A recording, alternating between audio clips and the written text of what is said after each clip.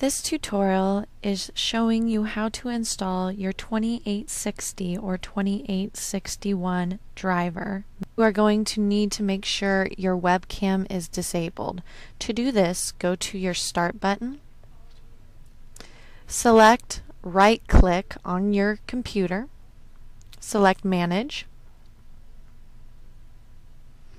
and then in your left column select Device Manager. With your device manager open under Imaging Devices, you should be seeing your webcam. You want to right-click on your webcam, and if it says Disable, click on it. If it says Enable, your webcam is already turned off. Now you can exit out of the device manager. Once Applied Vision 4 is updated, we are ready to update our drivers. Go back down to your Start button, right-click on Computer, and go into Manage. Open Device Manager in that left-hand column again, and you'll notice right now I'm just seeing my webcam. As I plug in my USB camera into my USB port, it should change and showing you the driver, USB 2861 video.